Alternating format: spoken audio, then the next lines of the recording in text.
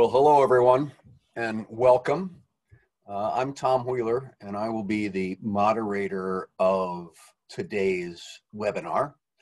The topic today is the regulation of big tech.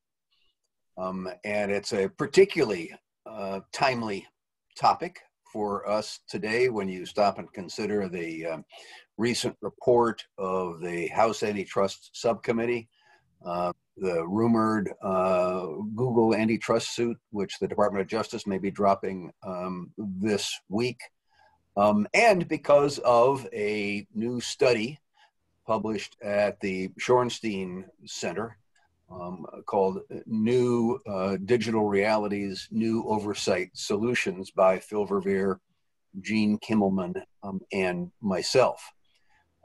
Today we will have the authors of that paper, as well as two distinguished thought leaders on the topic. I'll introduce everybody in a moment, but first some housekeeping and ground rules as to what we might expect today. We will begin with 5-minute comments by each of the four panelists, and then turn to you in the audience for your questions and engage in discussion amongst all of us panelists about those questions, although feel free to identify a specific person you'd like the question addressed to. If you use the Q&A button, the chat button on your screen, I will see the questions and then I will ask the appropriate panelists. But we'll plan to spend essentially the last half of our time together doing this. So without further ado, let me go straight to our participants today and introduce them in order of their appearance. First up will be Jason Furman. Get my hey, thanks, Ryan. It's the new teeth, Jason. Jason Furman, who is the author of the definitive report for the UK's Competition and Markets Authority on digital advertising platforms, that in so many ways was a predicate to the work that we did at Shorenstein's Center. Jason is a professor of economics, both in the economics department and at Harvard Kennedy School. And of course, he is the former chairman of President Obama's Council of Economic Advisors. Jason will be followed by Phil Verveer, who was co-author of the Shorenstein paper and a senior fellow at the Shorenstein Center. Phil has had a distinguished career in and out of government. He's the former U.S. ambassador for international communications and information policy. He has had multiple leadership roles at the Federal Communications Commission over the years, and he has the distinction of being the man whose signature is on the initial filing that was the lawsuit that ended up breaking up AT&T. He was the initial lead attorney on that Department of Justice action. Next up will be Mignon Clyburn, a lady with vast regulatory experience. For 11 years, Mignon was a member of the South Carolina Public Service Commission. For 9 years, she was a commissioner at the Federal Communications Commission, including a period when she was the acting chairwoman of the FCC, a designation that is normally a placekeeping position, but Mignon turned into an activist position, bringing out of hibernation items that had been ignored for far too long and providing some real leadership. She is a businesswoman and a newspaper publisher before she got into public service, and we're grateful to have you with us today, Mignon. And then batting cleanup is going to be Jean Kimmelman, who is another one of the co-authors of the paper and another senior fellow at the Shorenstein Center at Harvard Kennedy School. Jean is one of America's foremost consumer protection advocates. He has made antitrust his specialty. He was counsel to the Senate Antitrust Subcommittee. He was a senior staff in the Department of Justice Antitrust Division, and he's recently retired as the CEO of Public Knowledge, one of the leading lights in public interest advocacy in the area of technology and telecommunications. So that's the lineup. To my fellow panelists, we won't do introductions between you all. So when Jason finishes, Phil, you can just step right up and start in, and we'll go from there until we start getting some questions after we've done a full round. So Jason, thank you very much for being with us. Great. It's great to be with you. I think your report is just terrific. I think it is the definitive roadmap for where we should be going as a country. Just stepping back, is there a problem here? The tech giants are giant in part because they make good products that people like and benefit from lots of other people using them at the same time, network externalities. That's all true, and I think we don't want to get in the way of that. But they're also big because they figured out how to take their bigness in one area, leverage it into another area, and use that bigness to self-perpetuate itself. We often distinguish between organic growth. A company's successful and it just keeps growing and growing and growing, which is presumptively a good thing, even if it comes with some risks, and growth by merger and acquisition. And the tech companies, again, are a bit of both. Partly it's organic growth, but there's lots and lots of mergers. And they're not just acqui-hires. Many of them are acqui-hires. Small company, you're trying to get the personnel. But some of them are like the main other social network. Now there's 3 of them that are combined under the heading of one company. So I think there are good things here you don't want to mess up. And there are bad things here that you need to improve on. And so doing nothing is not an option. Coming in with a sledgehammer is not an option. To me, our guiding principle should be, what can we do to get more competition? What type of competition? Every type. Potential competition, make it easier for new ones to enter, make it easier for users to use multiple systems simultaneously, make it easier for users to switch. All of this we need to do. Antitrust within the current paradigm could do more in that regard.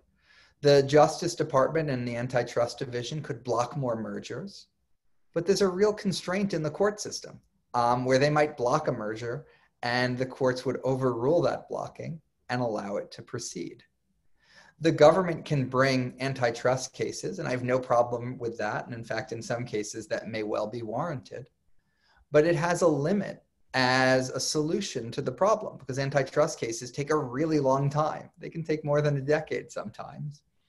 At the end of it, you have a remedy that is very specific to that particular matter.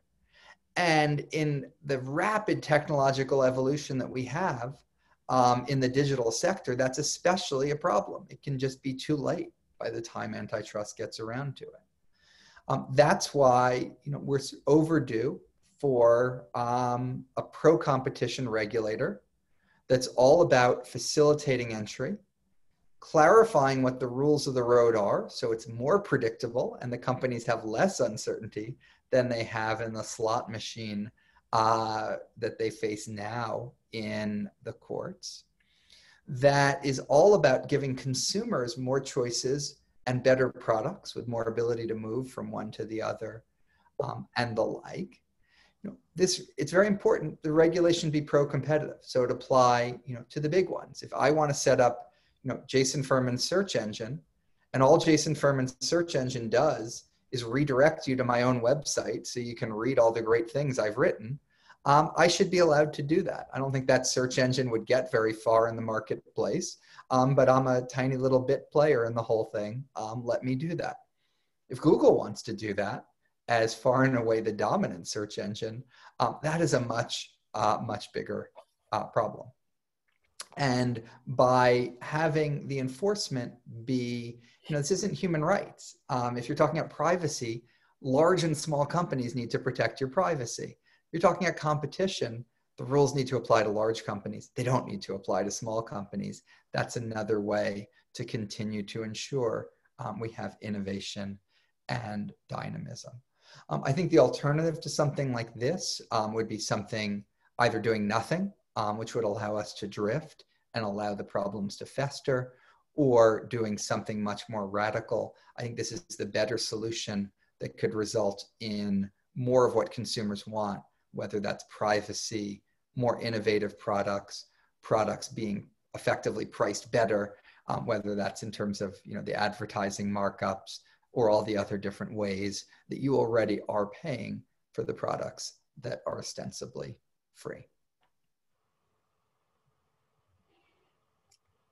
Phil. Well, we, in working on our report, had put ourselves in good company because it had largely coincided with the good work Jason had done in the United Kingdom. And in terms of perspective on antitrust, it turns out that we're in exactly the same place that Jason just has outlined. Antitrust is certainly necessary, but our view is in terms of the major digital platforms, it's not sufficient. And there are three concerns, which Jason has just touched on. Antitrust is too slow to resolution in a dynamic environment. If you think about the two major Section 2 cases the government has brought in living memory, one, the AT&T case took 7.5 years from complaint to settlement. It was preceded by more than a year of investigation, and it was followed by 2 years of planning prior to the divestiture.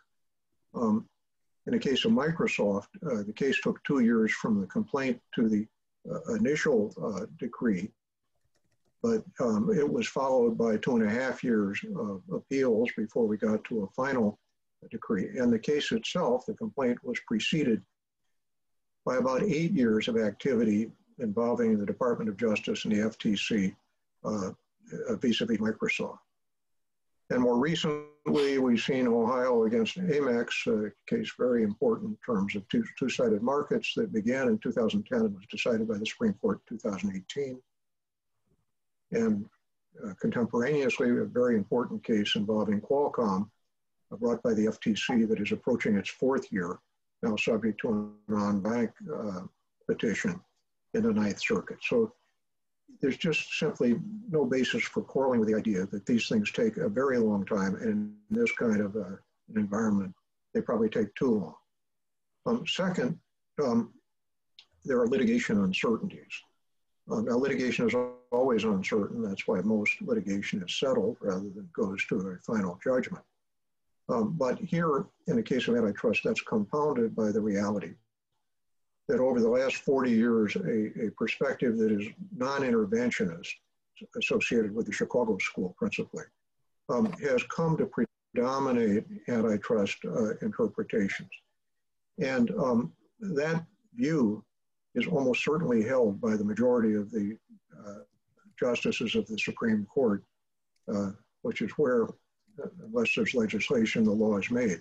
We've seen a very large debate about this break out, that is the proper interpretation of the antitrust laws, break out in the last very few years between the traditional Chicago School view and what sometimes are called Brandeisians, or reformers of one sort or another, and the recent House Judicial Antitrust Committee report is a pretty good indication of the views of the critics of the now prevailing school. Nevertheless, again, litigation uncertainties would be absolutely inherent in terms of any effort to bring antitrust as the principal or only mechanism to deal with platform concerns. And then last, you have the point that, again, Jason has just spoken to very, very ably. It is trying to figure out a remedy that you're confident can be more beneficial than not. And that, in this kind of an environment, is a very, very large challenge for antitrust courts. Trying to calculate benefits and costs are going to be difficult in any event, but especially if there are conduct-related aspects to the thing. The question is, how would a court monitor, construe, and ultimately enforce something that has many moving parts and ongoing responsibilities? That problem is one that is inherent. So 3 problems: time to resolution, uncertainty in terms of resolution, and assuming a finding of liability, what kind of remedy would turn out to be suitable. For those reasons, we think more than antitrust is going to be required. So Mignon, what we propose then is that there be a new digital protection agency that works in conjunction with antitrust, as Phil has just discussed, but creates a new regulatory structure with its own DNA, if you will, digital DNA. And you have a 20-year career in regulation, and tell us about your reaction. Well, again, I want to thank you for allowing me to be a part of this distinguished panel. If I told my mom I was hanging out with some folk at Harvard, she would go, yes, right. But this is an incredible opportunity to share, as you mentioned, more than a year or two of background and observation and participation in this. So I had this prepared text, and I'll wind it up by saying this: not yet, not now.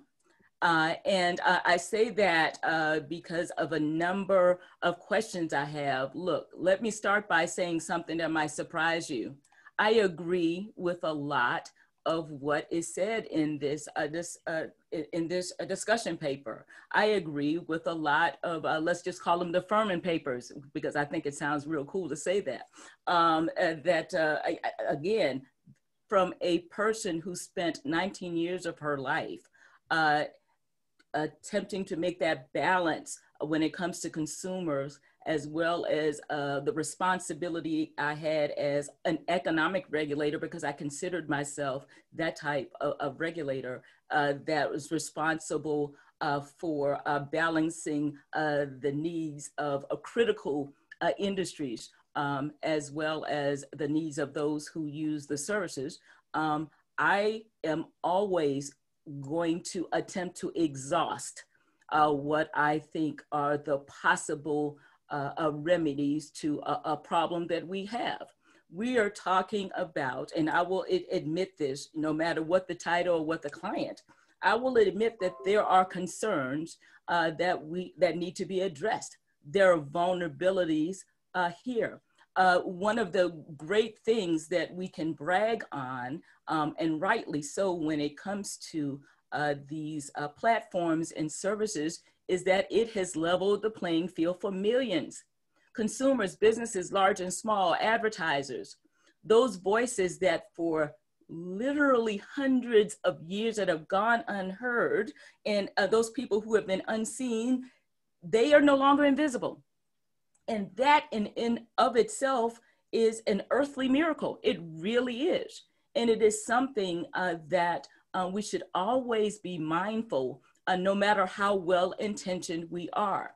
I can sum it all up by saying, I'll leave more for our Q&A and exchange, is that I truly believe that this is a phenomenal down payment, 1.0, on a series of other questions that no doubt a majority of people have. Number one, to me, is always going to be the inclusion factor. Who else is that at the table with these discussions? What other considerations are we taking into account? Because no one who has been enabled, and I got that from you, Tom, been enabled by these opportunities, enabled by these companies, enabled to not have to have a storefront or to advertise in the traditional ways that might have been economically out of reach. No one should be disadvantaged. The next series of steps, including steps and opportunities for protection, they must be weighed. Those pros and cons, you know, those checks and balances, all of those have to must be taken into account before we go to what I think is, if I were to look at a scale from 0 to 60, the establishment of a digital platform agency to me is 60. It really is something that we need to look at. It is something that rightly needs to be probed. You've asked a lot of probing questions. And today's tech environment, we are forced to answer and address these important questions. But one of the challenges, one of the things when I ask about these series of trade-offs that we undoubtedly will make, and those questions that need to be addressed is, what company is not a digital company? And especially in a COVID environment, what company is this not applicable? And so, you know, from where I sit, again, the right questions, the right approaches, but you know, how would the agency deal with companies that engage in digital markets that are under the jurisdiction of another agency? You know, agricultural firms, transportation companies, financial services, healthcare, retail. How much or can the FCC, or why can't the FTC handle digital? If there are issues there, are there issues at the other agencies?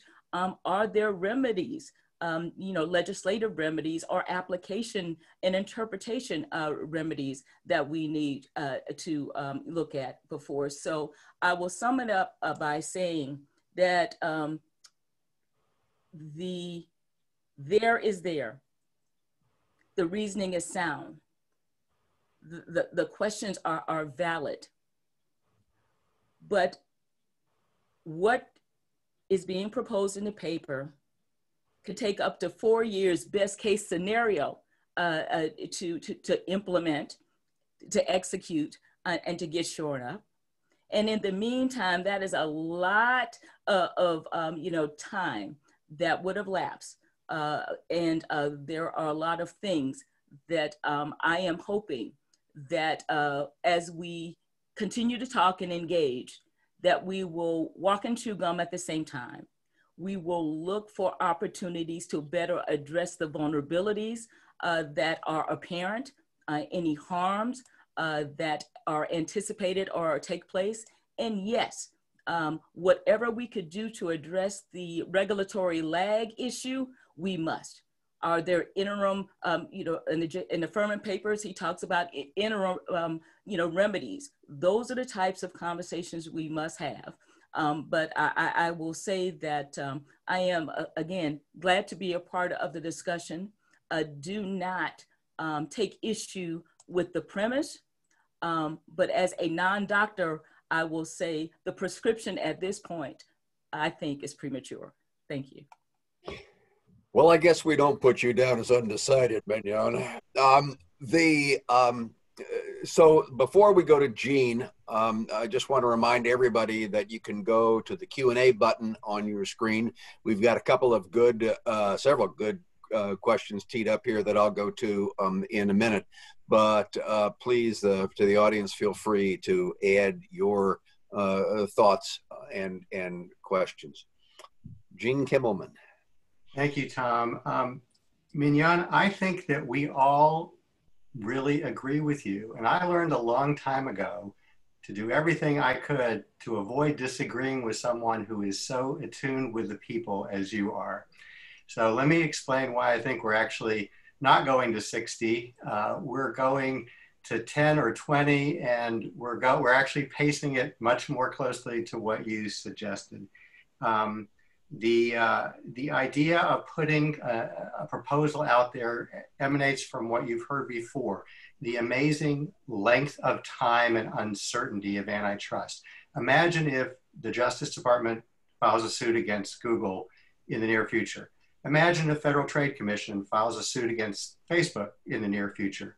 Are we all going to just wipe our hands and say, let's wait and see what happens?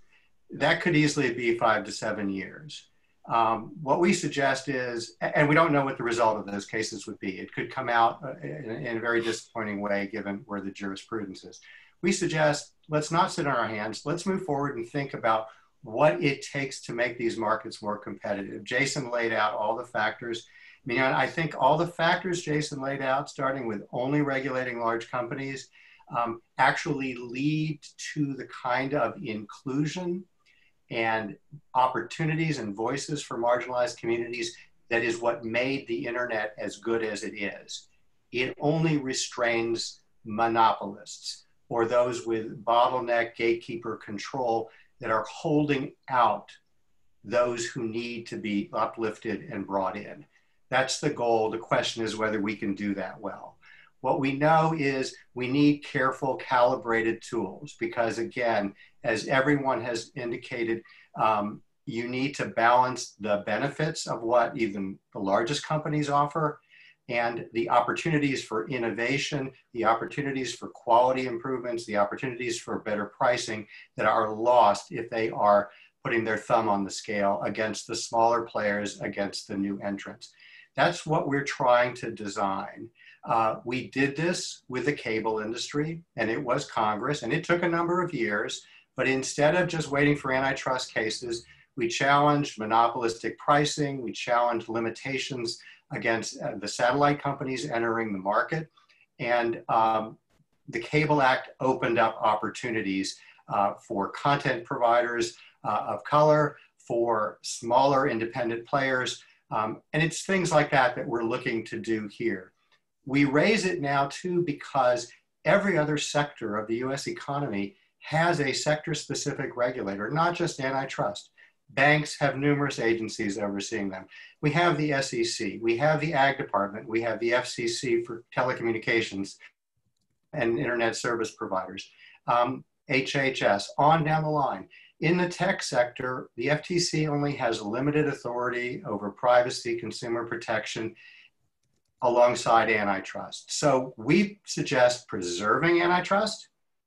We suggest, in response to Mignon's question, leaving the jurisdiction of every other agency, Ag Department, FCC, other FTC authorities in place. And the Digital Regulatory Agency is only there to fill the gaps where no one is regulating, no one is empowered to regulate, and only focused on dominant digital platforms. So Mignon, we're trying to thread the needle, and I think we're also trying to do this in a paced way that fits with one fundamental fact about US policymaking. By not having an agency, we don't have a committee to go to in Congress to lodge complaints that aren't directly antitrust complaints. We don't have a focal point for dealing with complaints from small industry players, from those trying to enter markets, again, those trying to challenge the big incumbents. We need to build a conversation with Congress, and we think the way to do it is to propose what are the functions that are needed to fill the gaps where there is no public accountability? What are the best tools that could be applied to that to do what Jason describes, not use a sledgehammer, but something more like a scalpel, careful interventions to maximize innovation and opportunities across the economy. And then once you figure out what the functions are and what the tools are, we ask the question, is there anywhere in government where people have those skills, have the experience, have shown, demonstrated that they can do this kind of work? We don't see it, but we're open to that conversation, because if there is some place where those skills have been hidden, they've been held back, we ought to know that. But you can't do it without putting out an idea and testing the waters. So I think we're trying to be approximately where you were suggesting, Mignon. And if we've missed the mark, we'll go back and rework it.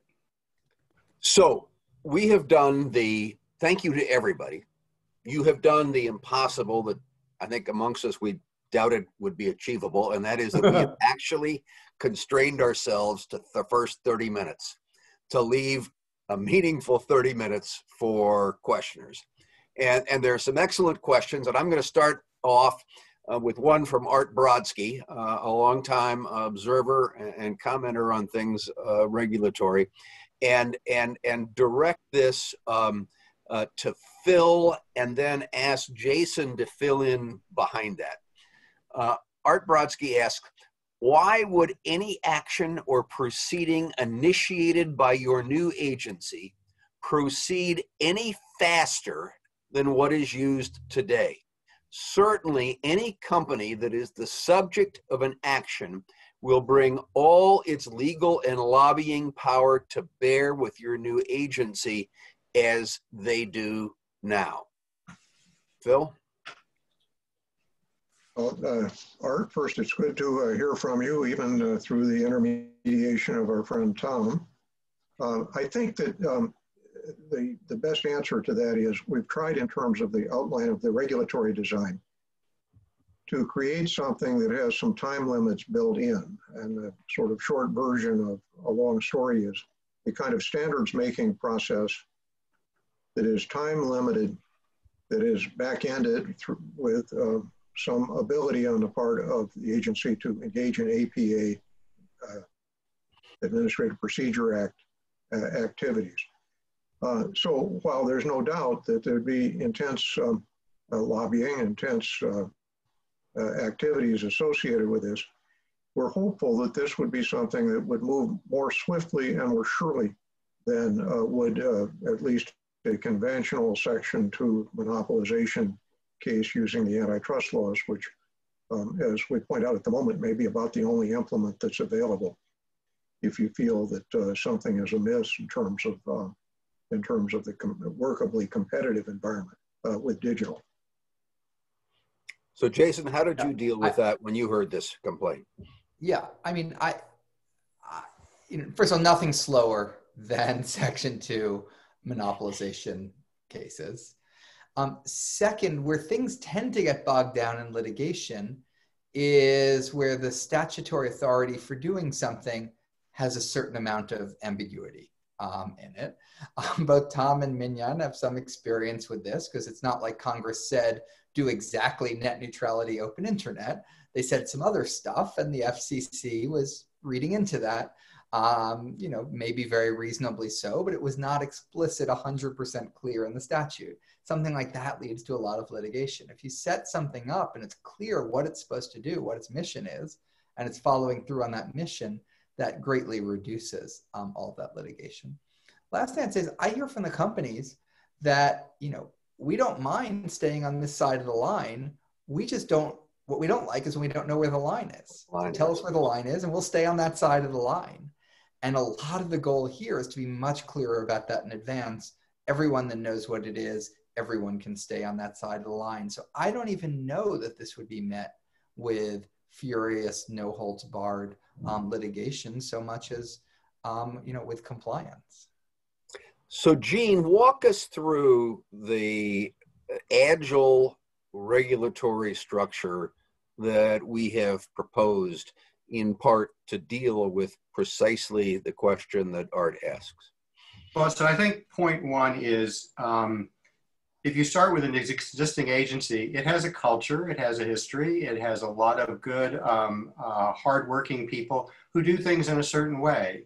And it turns out that that way tends to be quite slow. So what we want to start with is there a way to bring in people who are more attuned to the fast-paced life of Silicon Valley and digital markets and how algorithms are adjusted constantly, but are driving all the big data gathering and market machinations that it leads to and all the advertising revenue. We need those kind of people in there. We don't see that in government today. So we need a lot of new kinds of skills brought together in a process, number one. Number two, we thought there is an awful lot of know-how among the players in the industry who are challenging the incumbents, who say they're not being treated fairly. And instead of just going to court and complaining, we thought bringing them together in some way of trying to create opportunities and incentives to develop standards and norms for the industry, rules of the road that don't require rulemaking would be preferable than having to go through a lengthy process. Will that work? Well, nothing will happen just collaboratively. We know this is a competitive marketplace, so you need the stick of a regulator over it. So the idea of using rulemaking as a fallback, using rulemaking with people with the skills from the tech sector to monitor whether you can develop things through standards, we thought was the right balance here. Incentives to cooperate, but a stick to intervene. And we can't guarantee that it will work better than every other agency that's been established, but we thought the goal here should be to create a high bar for the government to function in a way that actually suits the design of how the digital marketplace works. Be quick, be nimble, and be fair. It's a great answer, Gene. And I think the other thing is that we said, how do we change from the traditional way of running an administrative proceeding? And the model that we kept looking to and became self-obvious is code establishment. You know, the establishment of building codes and electric codes, and there's codes for everything, is a joint private sector, public sector activity that has built into it both speed and agility. So let me go to a question and ask you, Mignon, direct this question to you. This is from Isabel Schunemann, who asks, more consumer choice sounds great, but unless users are properly informed about the consequences of their product choice, I wonder whether there will be a more dynamic market. Is there any additional regulation that the panel considers necessary to create more competition?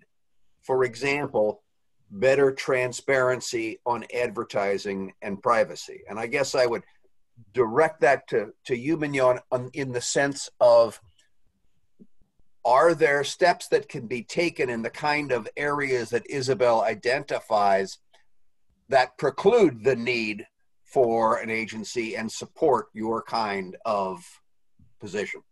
I absolutely say embedded in her question are partials to the answer.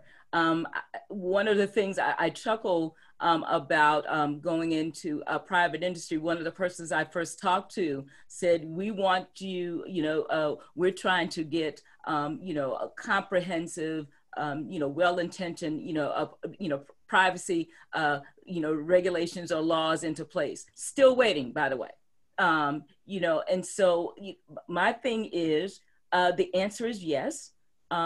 I just really think with better cues from Congress, with changes in attention to the current construct, with transparency in mind, that has to be front of mind, with consumer interest and a necessary backstop in mind, with that innovation and recalibration within agencies. Look, the part of, I'm not pushing back on, the reasoning.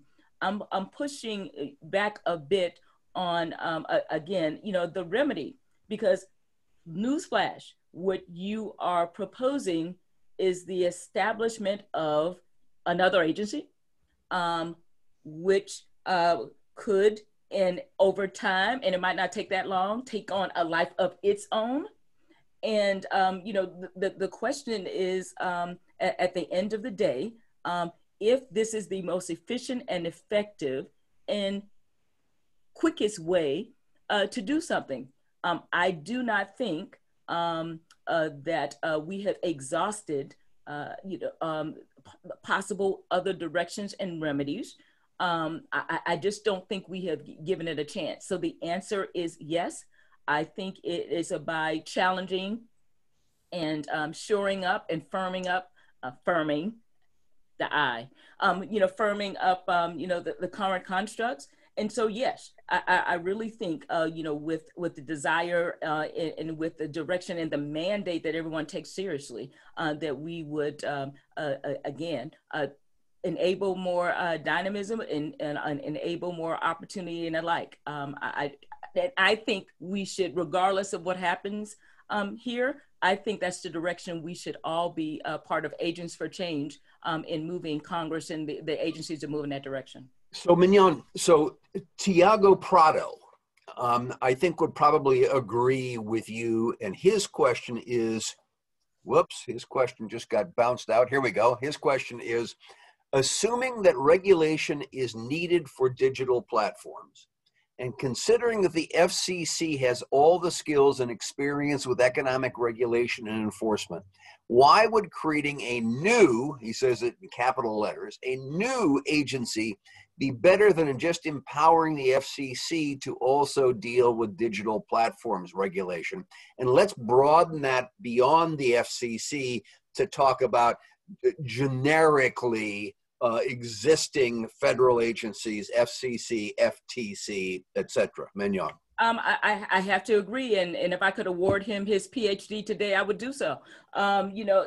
It is, to me, the quickest, most efficient way to get to our nirvana. It truly is to me.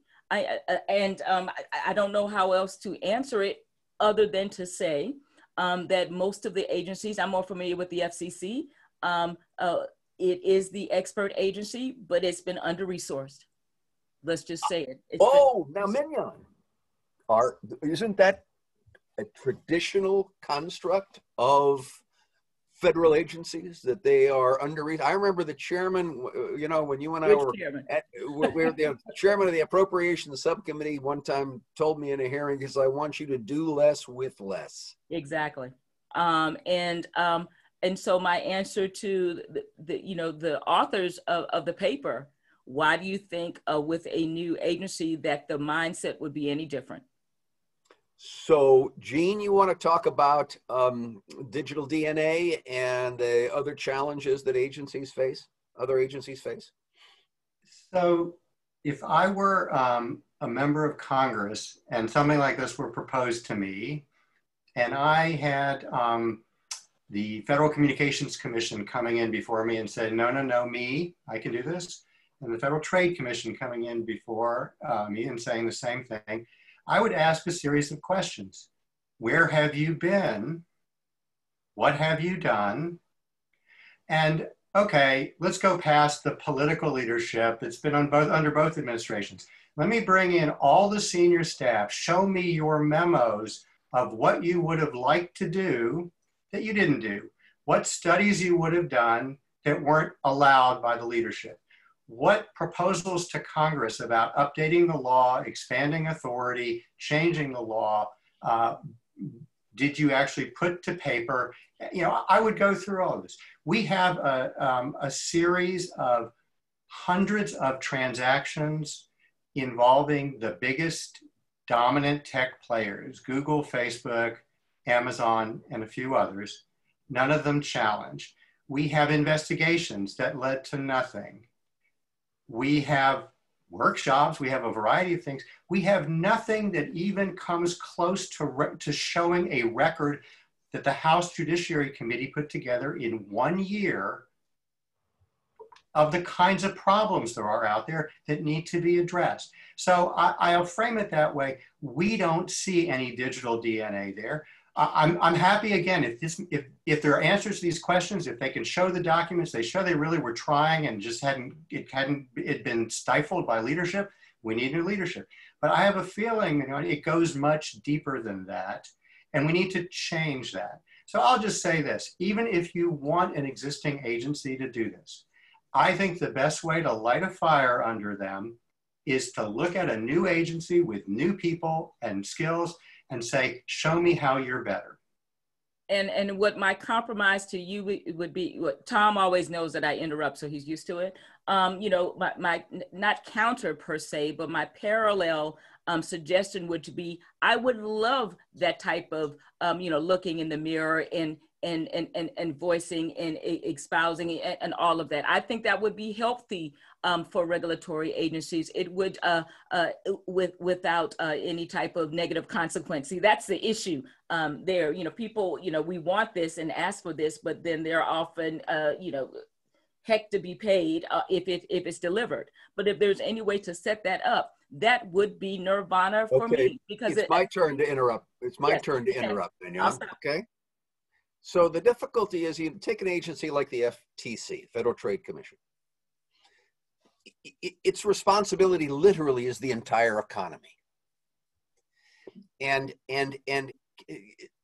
the challenges created by the digital environment deserve specific focus and not to be watered down or diluted by having to deal with the practices of funeral directors or McDonald's franchisees or the labeling of hockey pucks or dealing with robocalls, all of which are legitimate issues that the FTC has responsibility over. And the problem is that you develop a muscle memory of dealing with those kinds of issues that then keeps you from applying the resources necessary and having the statutory, judicial history giving you the tools to deal with these new generation of issues. And I think that was the key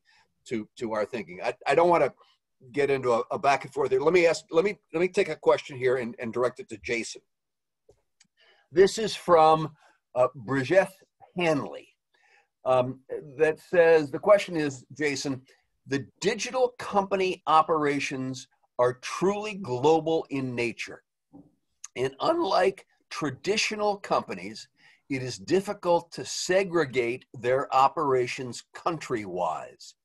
Given that other countries may also set up similar regulatory agencies and lead to complexities, how is the proposal going to deal with this challenge? You clearly addressed that for another country.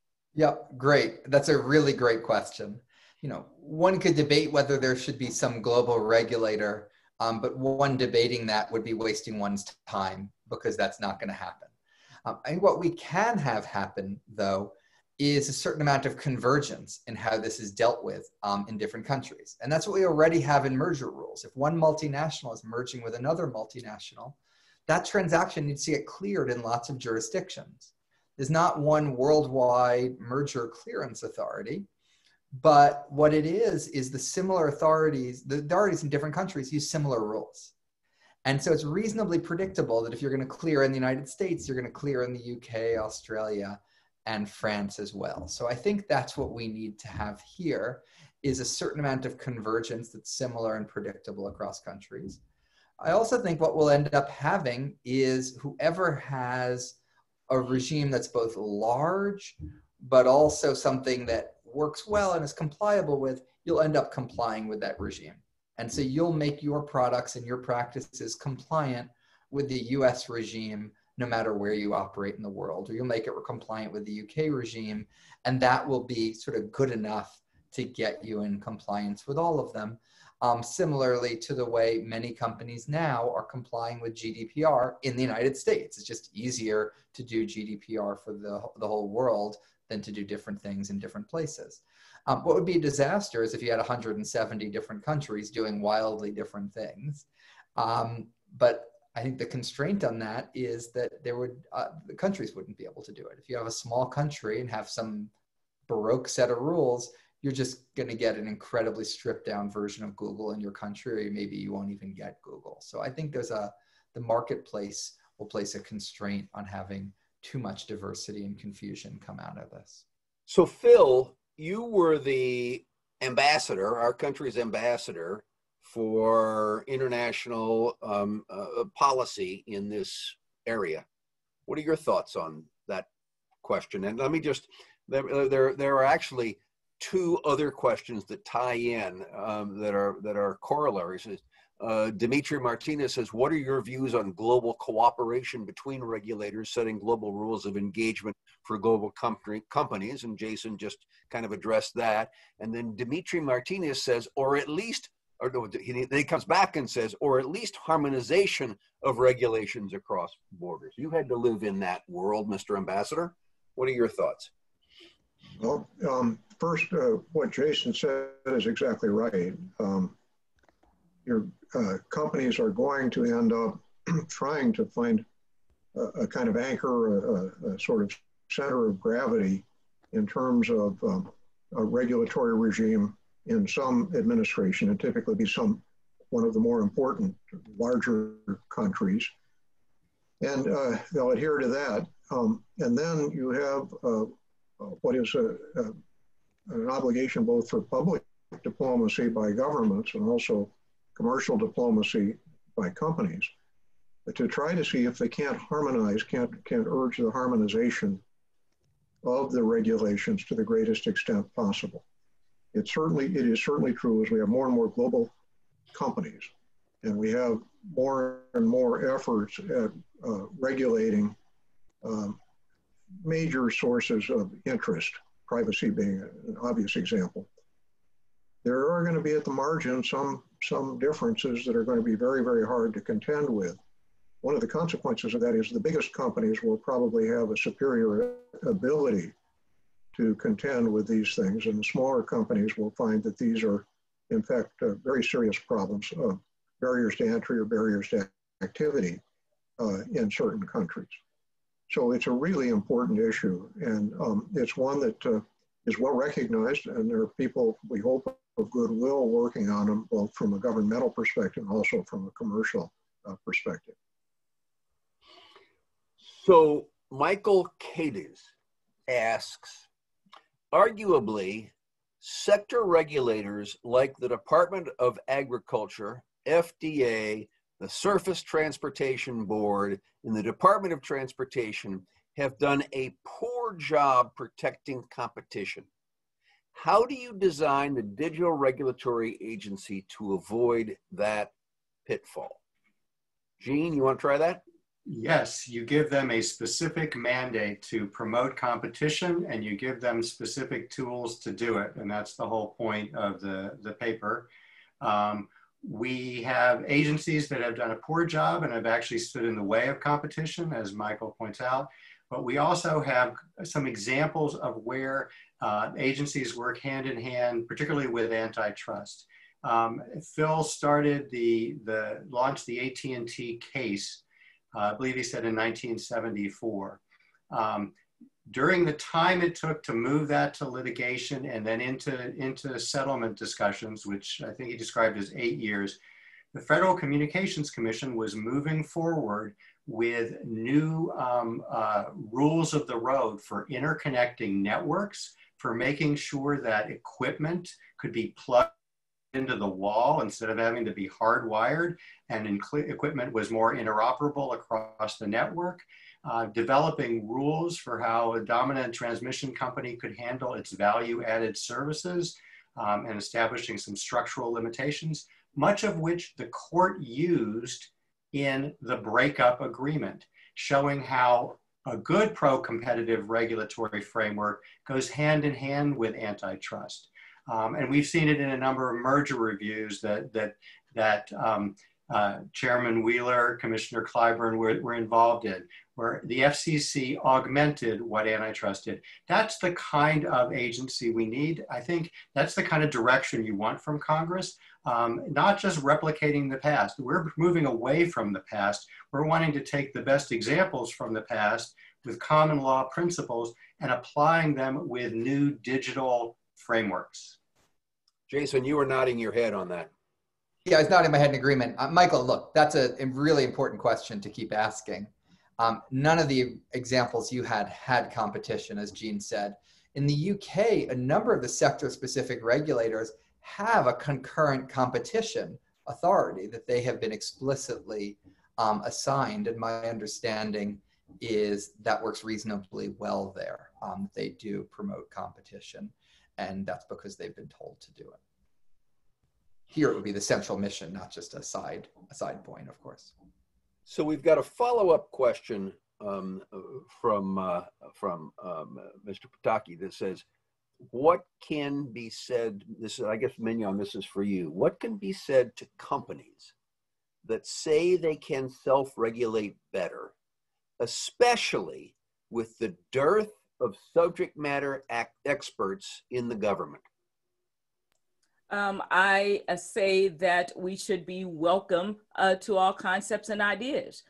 We have to recognize, in the current a state of economic being, our limitations, but we should not take any ideas or concepts or agreements that undermine our values and our responsibilities to consumers.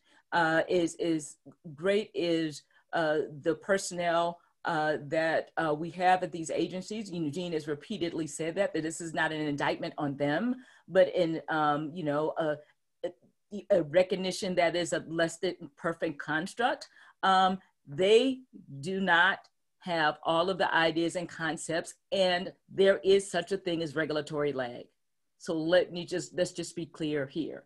And there are places where and opportunities for industry engagement and agreements can work in more real time, as well as the proper levels of regulatory. I'll guess, I'm not an attorney, but ex ante type of, because I don't hear that enough, to be honest with you.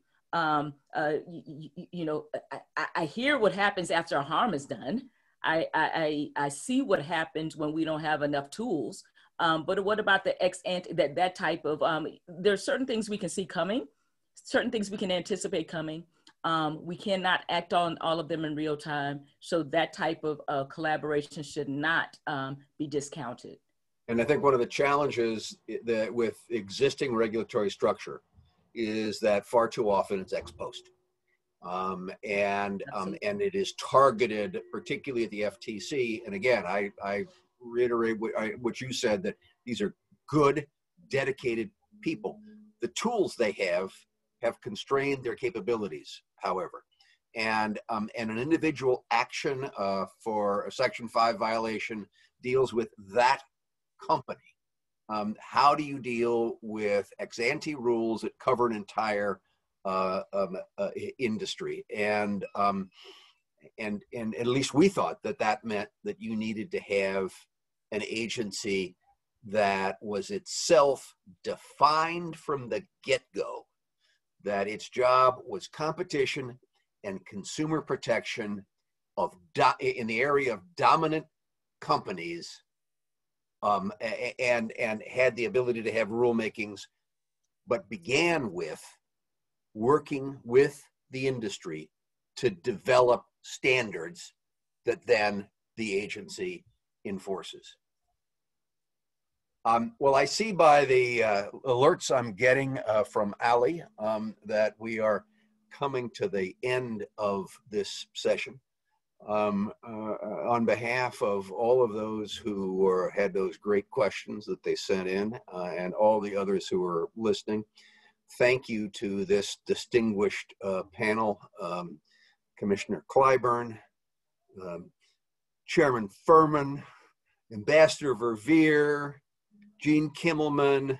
One of the great joys that I had was the ability to work together with people like Phil and Gene, and to learn from folks like Mignon, or like Jason and Mignon.